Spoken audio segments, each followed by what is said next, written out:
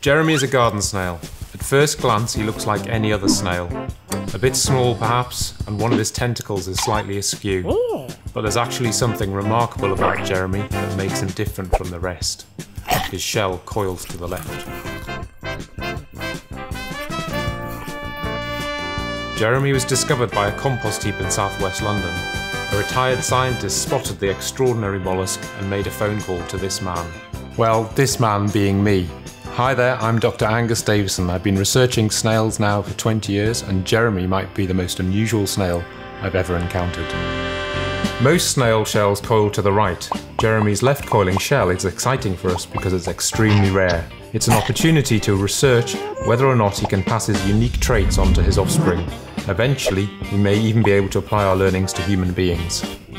But in order to maximise the research, we need Jeremy to reproduce. Unfortunately, he's not the most seductive suitor. Typically, a snail's sex organs are on the right side of their head, but with Jeremy, his genitals are on the left. This little mix-up makes things a bit awkward. We tried pairing Jeremy with a few righties, but I had no luck, so I went on the radio to make a casting call. So if you're really lucky and you find one of these very rare left-coiling snails, I'd love to hear from you. I was pessimistic at first. Snails like Jeremy are 1 in 100,000. But within a few days, the phone started ringing.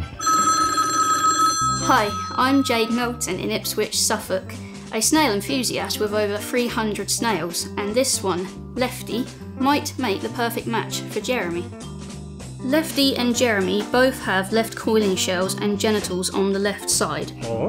Right now the two are resting, but once their energies are high enough, we hope they'll mate and produce some eggs. We are looking for a connection between the snails and their eggs. A discovery could teach us something about our own genetics.